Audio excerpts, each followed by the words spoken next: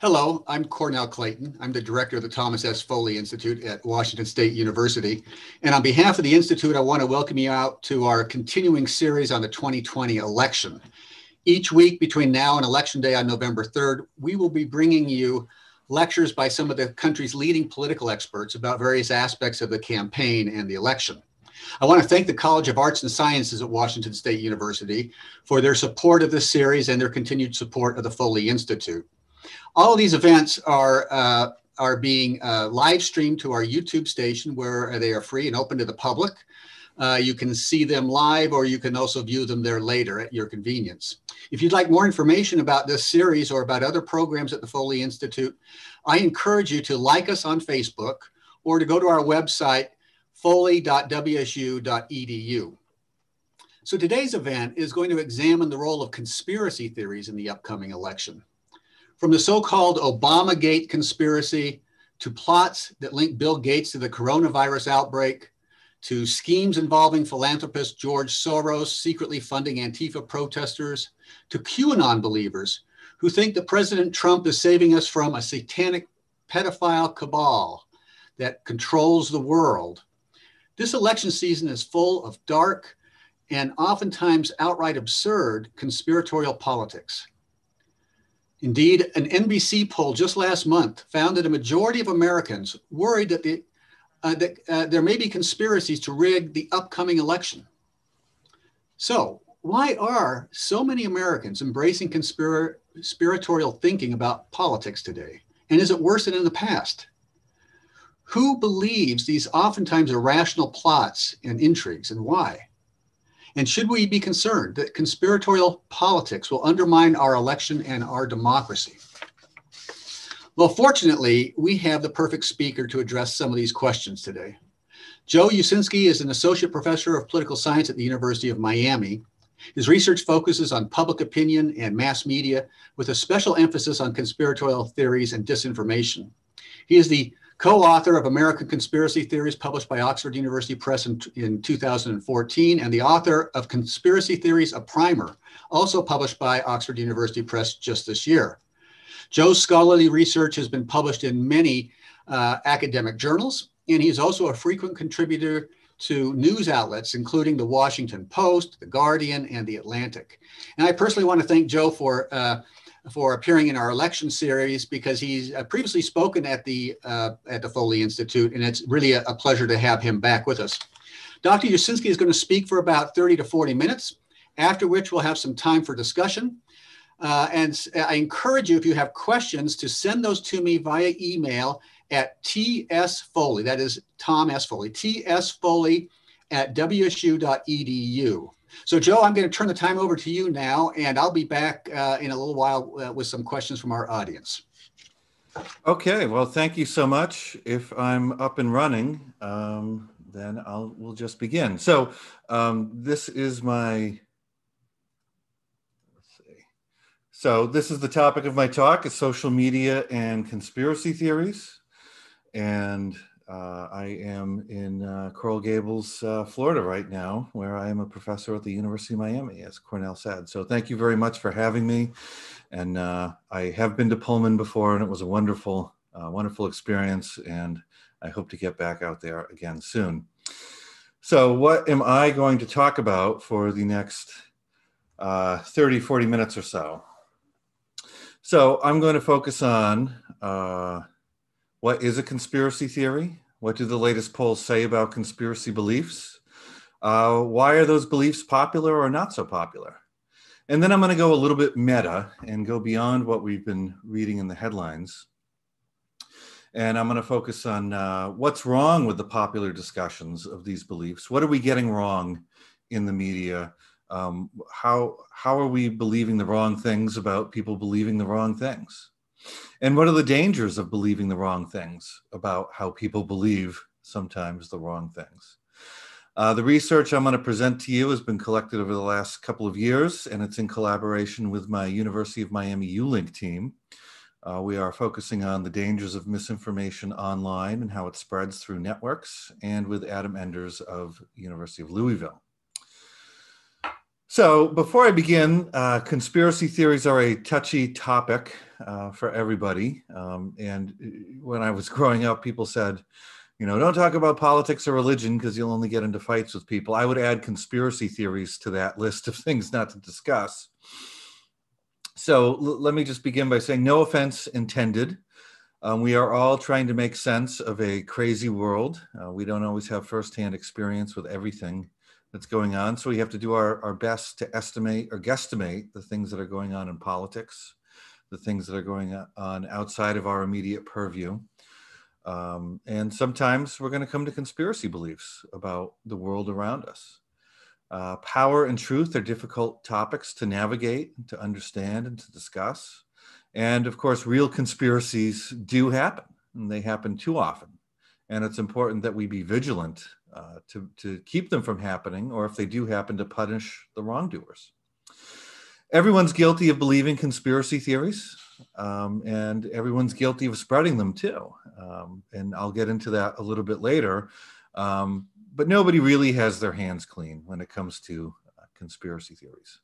So the best way I think we need to think about this is about having sympathy and compassion for other people and trying to be open-minded with each other as far as that can go.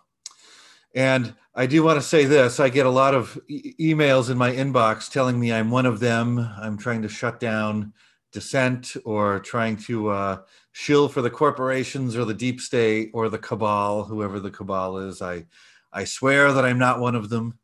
And I may not be able to prove I'm not one of them, but I know myself that I'm not. So please take my word. I'm not one of them, whoever them is. So just to begin, what is a conspiracy theory? Just to get our facts, or excuse me, our definitions straight. So a conspiracy theory, we've seen many of these lately. And if we were just looking back at the last 4 months, there's all sorts of weird, wacky ones that have made headlines or that we've likely seen on social media. So just to begin, I think one of the funniest ones was started in March, and it was the idea that COVID was really a hoax in order to hide the fact that Trump was rescuing thousands and thousands of children from underneath Central Park in New York from the deep state satanic baby-eating sex trafficking cabal, and that these children were called mole children. And you could see here a picture that a QAnon supporter had posted on Twitter saying, these are the camps where they've brought in the mole children from the underground tunnels. Please pray for the mole children returning to the light with their unspeakable trauma. Of course, there's no real evidence that there are mole children or that the satanic cabal exists. But this wound up getting quite a few likes and shares on social media. This mole children theory morphed more recently into the idea that Wayfair Furniture Company was selling children because they accidentally advertised some of their furniture with really high prices, like $20,000 for a closet. And the conspiracy theorists decided that they must be selling children inside the furniture, and that's why the prices are so high. There's no evidence that that's true, obviously. And we'll return to this a little bit later, but a lot of people got into it. We've seen other conspiracy theories about Bill Gates, George Soros come up in the last few months, that they're behind the virus, that 5G technology is secretly spreading the virus, that Bill Gates is going to stick us with a microchip vaccine, that all of this that we've been living through the past 5 months is just a big pharma scam. So all sorts of things out there. And if we were just to concentrate on what's happening now, we'd say, oh my God, we're living in the age of conspiracy theories. But the question is, are we really? So as we get through the talk, we'll sort of answer that. And just to preview my answer, what I'm going to say is there's more continuity than there is change, no matter how wacky the stuff is that we've been hearing about. So just to define two of my terms that I'm most concerned with, the first is conspiracy and the second is conspiracy theory. A conspiracy is a small group operating in secret for their own benefit against the common good and in a way that violates our bedrock ground rules against widespread force and fraud. So in this sort of sense, I'm not talking about a conspiracy to knock over an ice cream truck or to hold up the 7-Eleven. I'm talking about something that undermines our basic ground rules. We accept conspiracies like Watergate here as real because the appropriate knowledge-generating bodies have said so.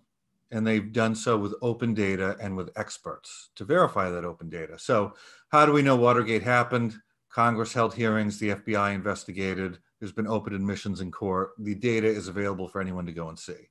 So we know it's real. And other conspiracies that are real include Tuskegee, where people were injected in their eyes and spines with syphilis and not told for decades, or Iran-Contra, where there was shady dealings going on, trading arms to hostile nations in violation of the law. Conspiracy theory is a little bit different. So you still have the same idea, except it's a accusatory perception rather than a real thing. So it's the accusatory perception that a small group is operating in secret for its own benefit against the common good in a way that violates our bedrock ground rules against force and fraud. Now, a conspiracy theory, we don't take it as true, but we take it as it could be true.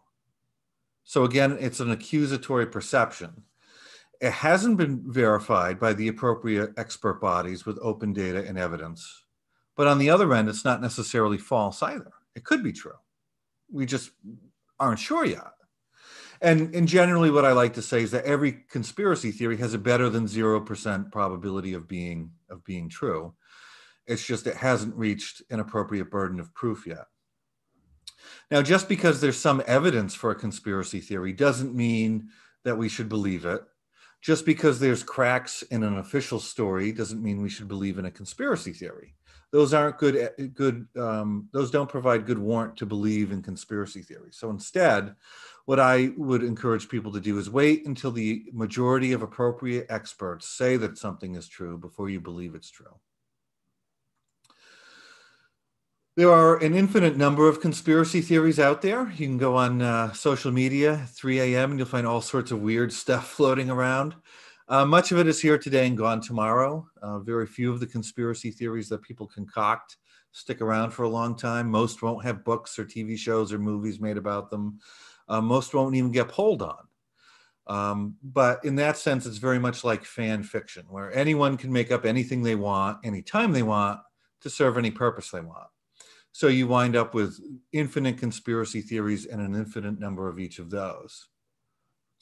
So examples go from the obvious ones that many of us are familiar with, like the CIA killed Kennedy, the moon landing was faked, the Illuminati or the Freemasons or the lizard people are the ones who really control the world. So there are no official versions of any conspiracy theory. And again, if you ask conspiracy theorists who are engaging in the same exact theory, they will all have different versions of what they believe. Conspiracy theories surround almost everything, every event and circumstance. There'll be somebody coming up with a conspiracy theory about it somewhere. But we tend to notice them more when they attach to salient events that we're paying attention to. And that's very much what has happened with COVID, because we're all focusing on one thing. So of course the conspiracy theorists are too. So it looks like there's tons of conspiracy theorists about this, where it's really just the conspiracy-minded people are focusing on something that we're all focusing on. So how popular are these theories? So just to start with COVID conspiracy theories, I sort of lucked out when the pandemic started. I had a poll about to go into the field in the first 2 weeks of March. So I threw on some COVID questions, and the first one I asked matched up with what President Trump was saying, was that this is the Democrats' new hoax. So we asked if the threat of COVID was being exaggerated to hurt President Trump politically. And we wound up with 29% of Americans agreeing that that's true. We also asked if COVID was something of a bioweapon, that it was created or spread on purpose. And that had been hinted at gently by Senator Tom Cotton and a whole lot of other people on social media. And we got about 31% of Americans agreeing with that idea. And those are the two big ideas floating around COVID in terms of conspiracy theories, that it's exaggerated to hurt Trump or it's a bioweapon to hurt people in general. Those numbers have stayed largely stable. So I've been polling on this repeatedly, and my last poll went out in March, or excuse me, this data is from March. My last poll went out in June. I had the exact same numbers, and then I'll be sending the polls out again in about a couple weeks, and I expect that I'll probably have the same things again. So looking at other conspiracy theories, ones that are more long-standing, these are what the numbers look like. So if we start over on the right-hand side with the least believed, was the number of Jewish people killed in the Holocaust exaggerated. We get about 15% agreeing with that. And again, these numbers are from March, national samples of representative samples of Americans. School shootings, like at Parkland and at Sandy Hook, are those faked as part of a false flag operation? About 16%. Is climate change a hoax? 22%. Is 5G have dangers that are being covered up? That's about 25%. 1 in 3 Americans believe that government is covering up alien landings. About 42% think there's an unaccountable deep state really running the government. Was JFK killed by a conspiracy rather than a lone gunman? About 44%. The true dangers of GMO foods being covered up? About 45%. Was Jeffrey Epstein murdered to cover up what he knows? 50%. And then does the 1% control the economy and the government for their own benefit? About 54%. So a lot of people believe conspiracy theories. Some of these are majority beliefs. Some of them are not. When I share these numbers with people, they tend to be shocked that many of them get as wide numbers as they do. But what this tells you is that everyone believes conspiracy theories. Because there's an infinite number out there, an infinite number of each of those, we can't ask about all of them. But when we can ask about a bunch, what we find is that the more and more we ask about, the fewer and fewer people believe in zero. So in March, I asked about 23 conspiracy theories on my poll of Americans, and 91% believed in at least one. Polls that have asked about 7 still get majorities believing at least one. So you can imagine if you ask about 100 or 200, there's not going to be anyone in a poll who's not going to believe at least one of them. So a better way to think about this isn't believers and non-believers. It's much better to think about it as people existing along a continuum where some people are going to believe a lot, some people are going to believe a couple, and some people will believe very few. So why do people believe conspiracy theories? So there have been hundreds of factors identified. In the last 12 years, there's been a lot of social psychologists, political scientists, sociologists working on the topic, polling, doing psychological experiments on people to find out what drives these beliefs. And I would love to give you something a little more specific, but the answer is there's a lot of reasons. And largely because the question of why do people believe conspiracy theories really devolves down to why do people believe anything? And the answer is for lots of different reasons. And this is going to vary from conspiracy theory to conspiracy theory, and it's going to vary by person and over time. So keeping in mind that conspiracy theory is a really big bucket of ideas. So the reason why somebody might believe in a JFK conspiracy theory is going to be very different than the factors driving someone to believe in Holocaust denial conspiracy theories. And we also have to keep in mind that conspiracy theory is just one of a bunch of different kinds of dubious ideas, right? So beliefs in paranormal or supernatural ideas or miracle cure ideas that have been floating around lately, they're not all conspiracy theories, but they may be driven by some of the same factors driving conspiracy theories. So what I would say is that there isn't going to be just one factor that explains everything. And what I'll try to do in the next few slides is sort of give you the best predictors that I found in my research, keeping in mind that as you read about the topic, you'll find that there's always some new thing that people are going to say drives conspiracy beliefs. So the prominent factors that I identify in my research are two latent dispositions. So two predispositions that people have. And the first is conspiracy thinking. So what I've identified in people using my survey data over the last 10 years is that some people have a disposition to view events and circumstances generally as part of, as the products of ongoing shadowy conspiracies.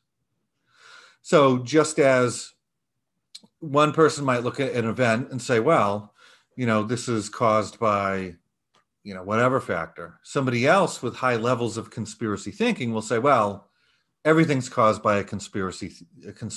So this event is caused by a conspiracy too. It's just how they see the world. Now, where that comes from, we don't fully know yet, but we do know that this disposition is fairly stable in people. So when they start thinking about new events and circumstances, they apply that worldview to those events and circumstances. And unsurprisingly, they say, well, it must be a conspiracy that's driving it. The second one is denialism. And this is the idea that some people have an antagonistic relationship with authoritative information. So that when people see stuff that they don't necessarily agree with, even if it's authoritative information, they'll say, well, I just don't believe it. So they're not going to buy into official accounts very easily. Another issue here that we see quite a bit lately is partisan group attachments. And these manifest through two mechanisms. And one is through motivated reasoning, and the other is through cues coming from political and media elites. So you can imagine if something's going to hurt your party, it's very easy to say, well, that's a conspiracy brought on by the other party. And you can reason it away. And elite cues work where you're going to trust things said by your own party and then distrust things said by the other party. Now, these factors, the conspiracy thinking, the denialism, and the partisan group attachments, are all going to be operating in the same people at the same time to varying degrees. And even on top of those, people are going to be exposed to all sorts of different sets of information, which are going to affect them in varying ways, which they're going to have to deal with. And they have their own imaginations too, which they can make up stuff whenever they want. So a very simple model to think about this is that when people are out in the world, they have information coming in. They use their existing dispositions, their conspiracy thinking, their denialism, and their partisan motivations to interpret all those information inputs. And that's what then leads to a belief about any specific object. So what predicts COVID-19 beliefs? So imagine you're at the pub hanging out with these three fellas right here, and we'll name the first guy partisanship, the second guy we'll just call him denialism, and the third guy we'll call him conspiracy thinking. And we're all watching the news about COVID from the pub, and they're all trying to make sense of it. So the first guy, partisanship, is watching the news, and he goes, well, the news is all biased against my party, so I'm not going to believe anything they say. This is just a conspiracy. The second guy says, well, I don't believe anything the news says anyway. I don't even know I'm watching it. They're all liars. And the third guy says, well, this is all some sort of conspiracy against us. Everything's a conspiracy. So you can imagine how different people are going to interpret the world given this set of dispositions. And if any of you have a Thanksgiving get together with your extended family, you may have an uncle that matches each of these personalities rather closely. So with that data that I had from March, where I asked people, do you think the threat of COVID is being exaggerated? Do you think it's being spread on purpose? What we found was that conspiracy thinking really was the big predictor of people believing that COVID was spread on purpose. Denialism was a moderate predictor of both, thinking that it was spread on purpose and exaggerated. And being a Republican was a fairly strong predictor of thinking the threat was exaggerated. And that makes sense, because if you think it's being exaggerated to hurt Trump in an election year, then obviously that's going to be more Republicans buying into that because of their partisan motivations than their other things. So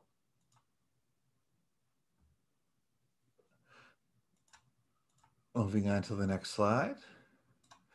Can elites focus these effects? And the answer is yes, most certainly. So what we've seen during COVID is that Trump started out saying that COVID-19 was the Democrats' new hoax. And then like-minded media elites started chiming in on the same thing. We had Rush Limbaugh saying that our public health officials are actually part of the deep state. It's not actually clear if Dr. Fauci is a member of the deep state or even a real doctor. You've had Fox News personalities tweet out things saying, you know, people should go and record their hospitals because it's not actually clear that they have any real COVID patients. This is all faked. So it should not come as any surprise that these cues coming from elites have driven people to buy into these conspiracy theories, particularly those on the right. So why do people believe these theories? Again, lots of reasons. People can make them up too. But the simplest model I like to say is that people get information, they load it over their existing dispositions, and that will lead them to accept or resist any given conspiracy theory that they might concoct or come into contact with. But what's important to realize here is that people just don't blindly accept any conspiracy theory that they see. So rather, what we find is that people will seek out information that matches what they already believe and then discount things that don't match what they already believe. So what are the harms of these beliefs? Well, simply put, you know, first of all, people can act on their beliefs. So if you think that COVID is a hoax, you are not going to act as if it's not. So you may not engage in frequent hand washing. You may not engage in social distancing or mask wearing. An opposite belief, thinking that it's a bioweapon, what we're finding is that it leads people, particularly earlier on in the pandemic, to hoard vital stuff because they think people are trying to kill them. So they're going out and buying all the toilet paper and all the food, and you wind up with shortages. So depending on your conspiracy belief, it can lead you to different actions.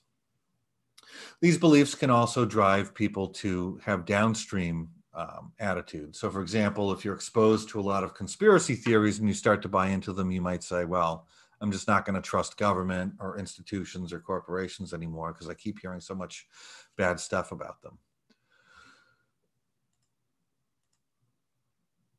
But the important thing is, I mean, it's clear that beliefs that are not tethered to our reality can drive people to act in a way that's dangerous, but we need to get the causal locus right here.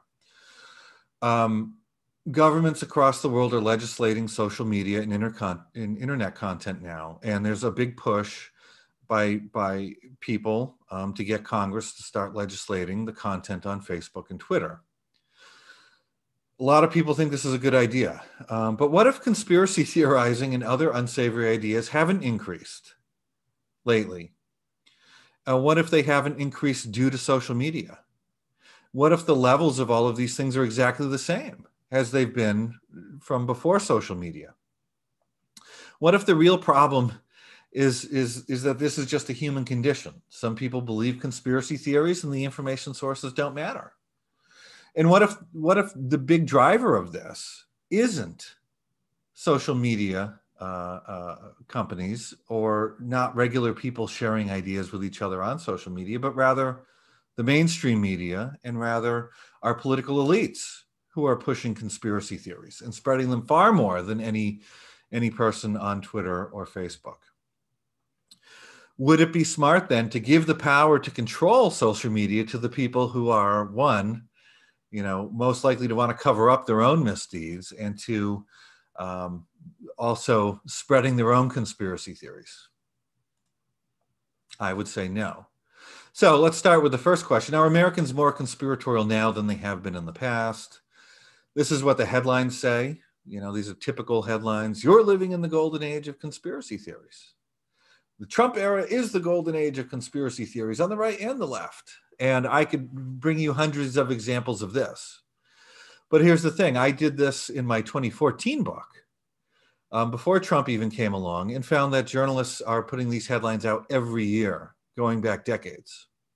So it can't always be true. And none of these claims are ever made with any systematic data. So they're just journalists licking their thumb, putting it to the wind and say, well, now feels like the time. without any evidence to back up the claims. So what evidence can we bring to bear? Well, first of all, I've been polling a lot of conspiracy theories for the last 8 years. And in my own polling, I'm finding that a couple have gone up a little bit. Beliefs in a few others have flatlined, and a few others have gone down. So to give you an example of one that's gone down, I mean, JFK beliefs started out at around 50% in 1963. By the mid-70s, they were 80% of Americans buying into JFK conspiracy theories. They've only come down since the advent of the internet, and now they're almost about half where they were in the 1970s. So the important point there is no internet needed for a conspiracy theory about the Kennedy assassination to hit 4 out of 5 Americans, 80%, which is higher than any conspiracy theory I've polled on in the internet era. And it's only come down since the internet era.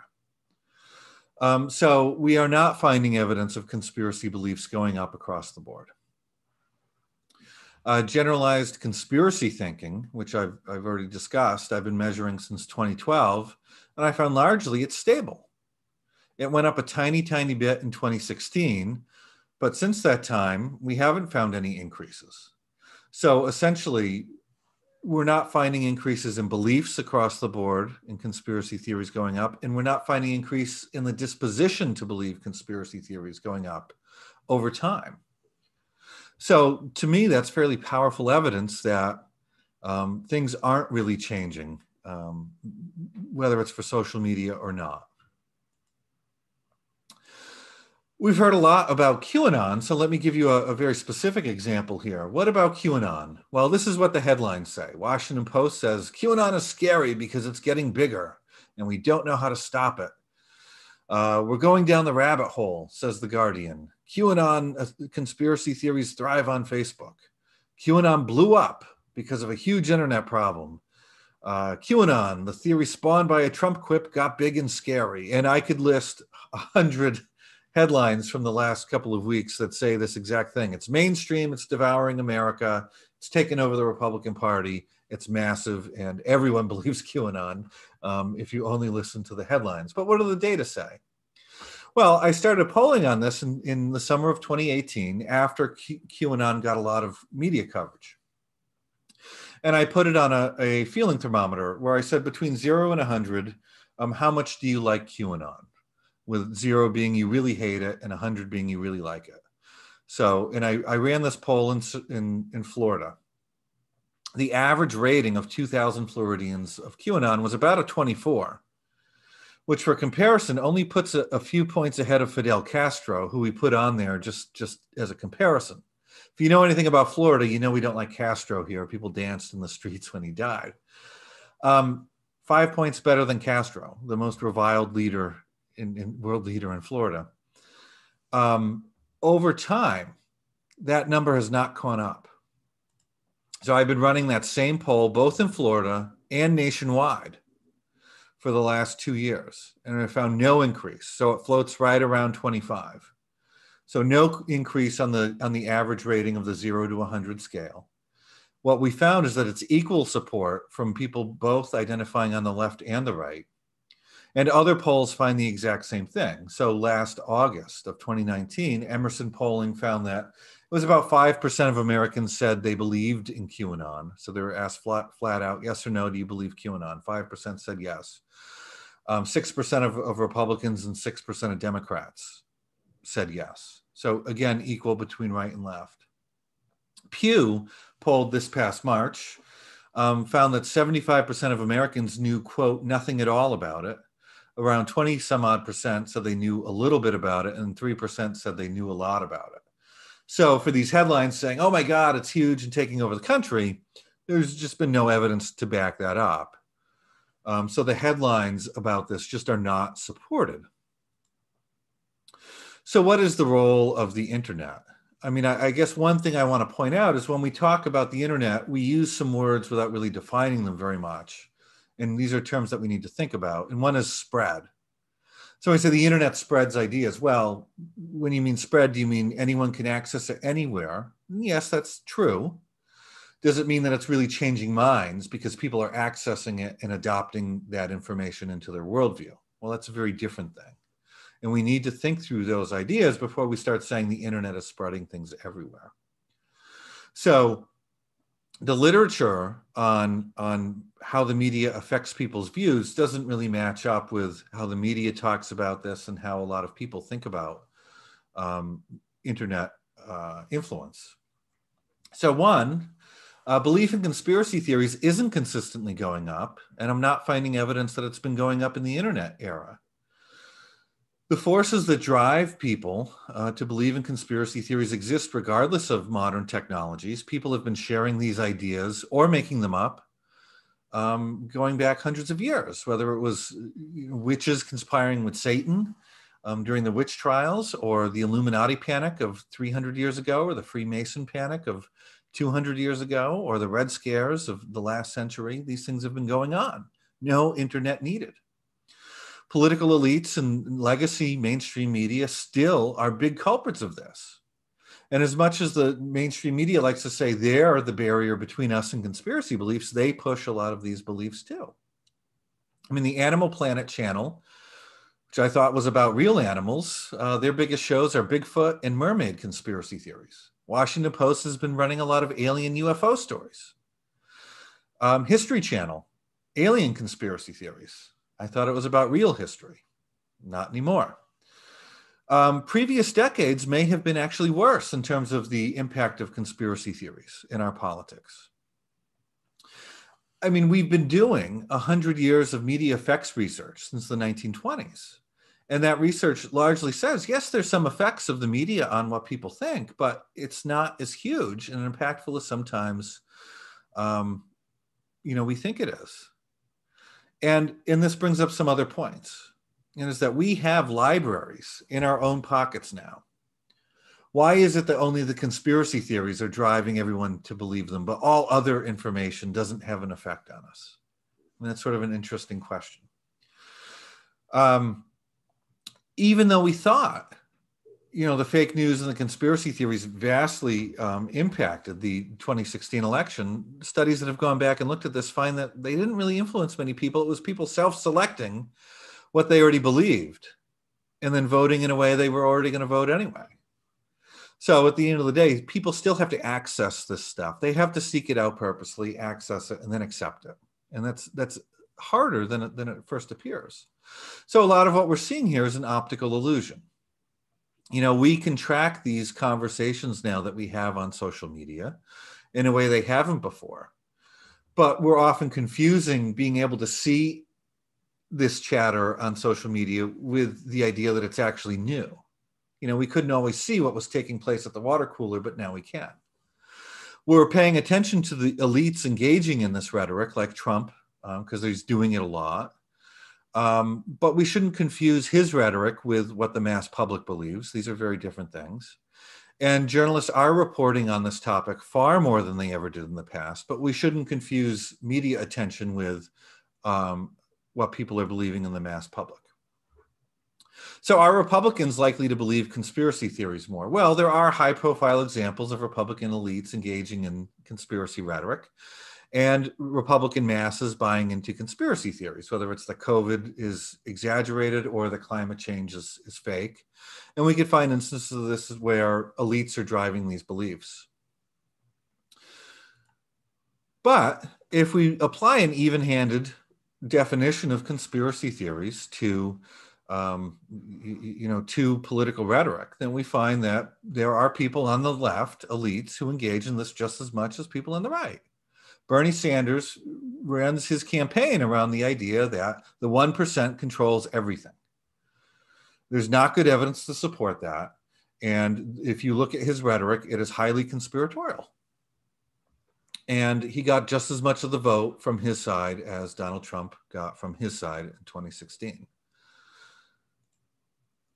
So in the mass public, there are many conspiracy theories equally believed by left and right, whether it's Epstein, JFK conspiracy theories, and voter fraud going into any election.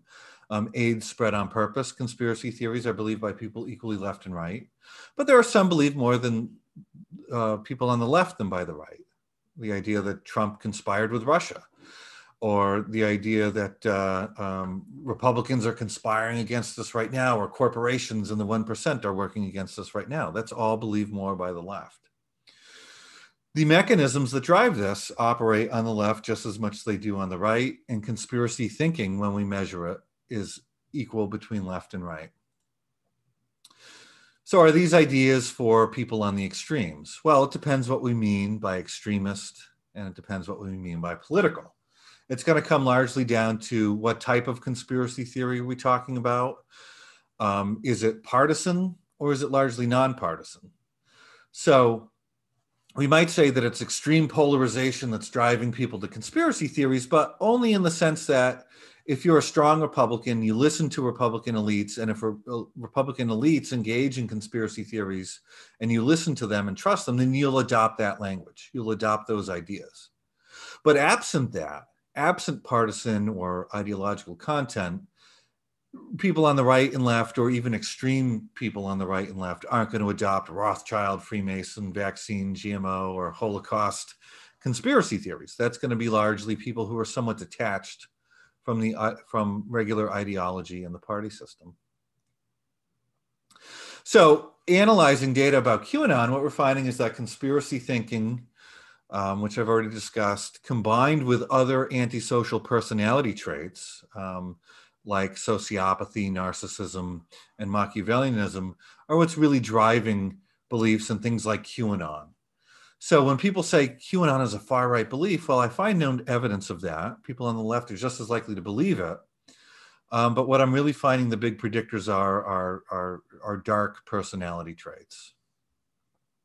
And that makes sense. If you can hold on to a belief that says Hillary Clinton is a satanic baby eater, who's running a massive sex trafficking operation, then you probably have some dark traits going on in your personality that allow you to hold on to those beliefs. If you're someone who can engage with the idea and be convinced of it, that there are children being sold by a mainstream furniture company out in the open in a mass sex trafficking elite operation, then you probably have some bits of narcissism and other things going on now. So is any of this new? And I guess this is the good message here, is the answer is no. I mean, the COVID conspiracy theories that we've been exposed to in the last few years, or excuse me, in the last 5 months, are the same theories we've always been engaging with over time, just different nouns is what I like to say. So instead of AIDS being created in a lab, it's COVID. Instead of George Soros and the Koch brothers and the Rothschilds working against us, now it's Bill Gates. So it's the same theories, just different nouns adopted to new circumstances, but it's mostly the same stuff. So to conclude very quickly, conspiracy theories can be troublesome. We should want ours and others' beliefs to be tethered to the best evidence. When it's not the case, then people can engage in bad action. But the good news is there's more continuity than change in this. Conspiracy thinking is an old human problem, and it seems like a constant. We shouldn't be blaming new technology for it. And the mechanisms that I find to be driving it the most are longstanding dispositions. If you want further reading on the topic, check out my latest book called Conspiracy Theories: A Primer, which is a short, very easy to read text. If you're interested in converting people out of their conspiracy theories, check out Mick West's book, Escaping the Rabbit Hole. If you want to debunk conspiracy theories, look at Conspiracy Theories or Conspiracies Declassified by Dunning. And if you're interested in psychology, look at Rob Brotherton's Suspicious Minds. And I've run just a few minutes over, but I'll be happy to take any questions for the next 16 minutes.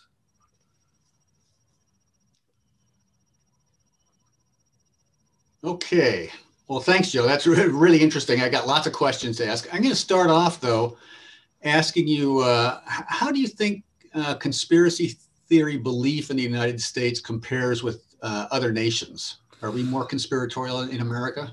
So the interesting thing is that we are exceptional in many, many ways, but our conspiracy theorizing is not one of those ways. So if you go back in history, I mean, our founding is based on conspiracy theories. Read the first few paragraphs of the Declaration of Independence. Best political prose ever written.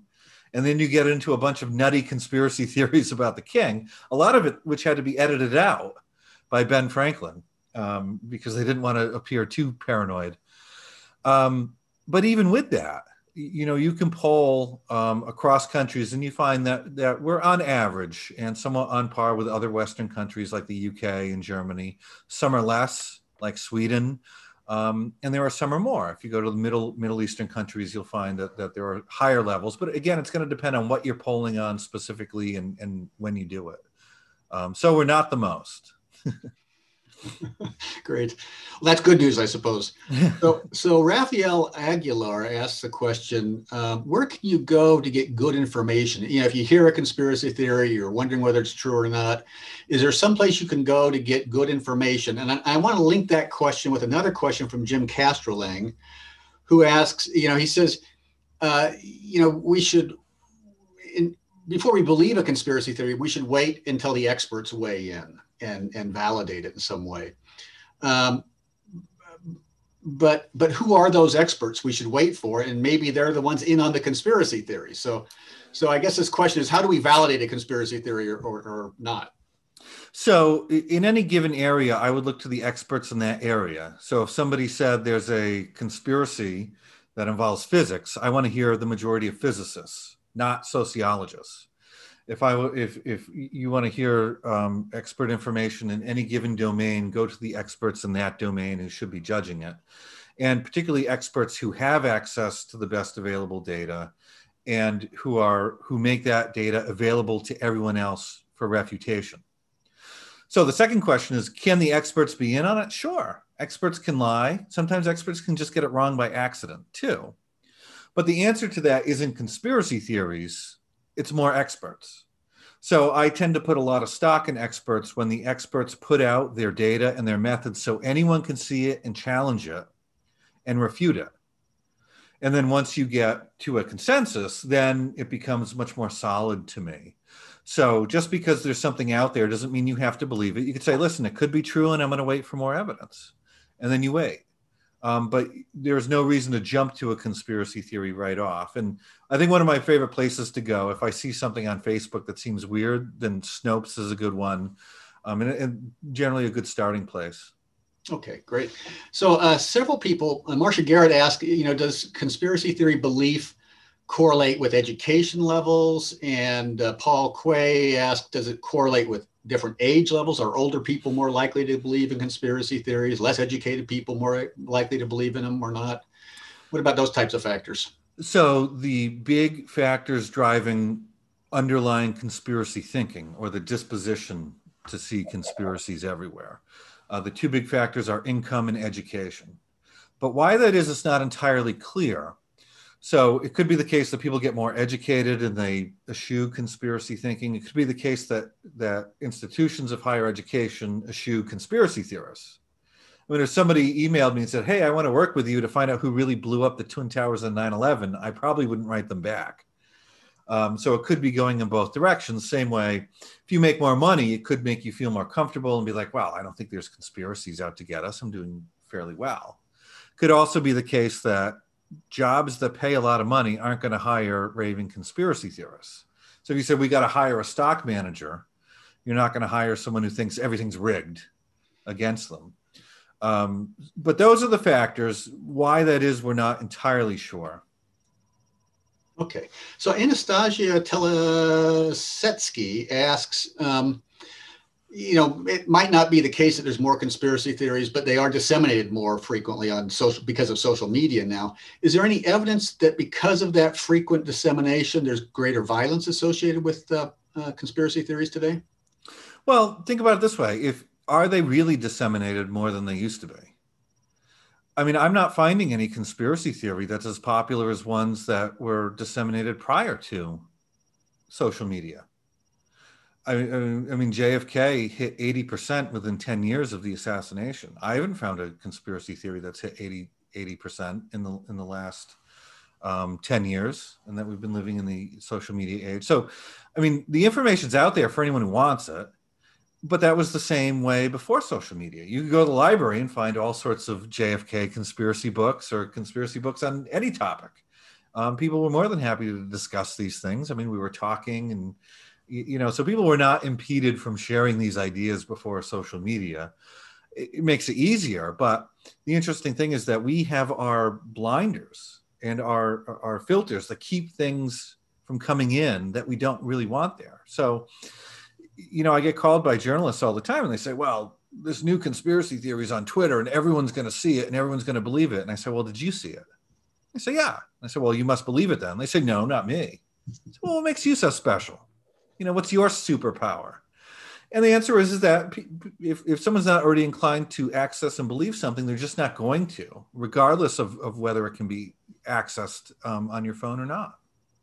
I wonder if there's anything sort of unique in this particular moment, because we do have a number of very popular websites like InfoWars that are all about conspiracy theories. And they have formal and informal links with a president who, by any measure, embraces conspiracy theories more than any recent major politician in our history. And so you get this cycle where a conspiracy theory may begin on InfoWars, it's then picked up by Trump on Twitter, and then it obviously has to become mainstream media covered as well after that. So I wonder if there's something unique going on today. So yeah, and that unique thing is Trump. So I mean, InfoWars existed, but Obama wasn't retweeting InfoWars, right? So this is very much a Trump phenomenon. I mean, if you look at web traffic, and I've been following InfoWars web traffic for a while. I mean, they rank around 300 to 500 in terms of their ranking of traffic in the country, whereas the mainstream news sites like the New York Times are usually in the top 20. So people are getting their information from mainstream sources long before they're going to InfoWars to get stuff. And the real problem here is just the legacy things. It's the political elites like Trump who engage in this rhetoric. He's chosen to do so. That's what he does to put his coalition together. And he'll link with places like InfoWars because they're reaching out to the same audience for him. But I mean, the answer isn't to censor the internet or social media. It's to get a better president. Okay. So Derek Kirchmeier, he says, you talk a lot about how the mainstream media is hyping the idea that we're in this moment of conspiracy theories and they're running rampant right now. Is there any danger, and that's not really the case, is there any danger as a result of that message coming from the mainstream media? Yeah, because to me, I mean, it's normalizing the idea that we should be censoring Facebook. And it's taking our attention away from the real drivers of this. I mean, I agree with everyone, and I think there are, most of these folks' hearts are in the right place.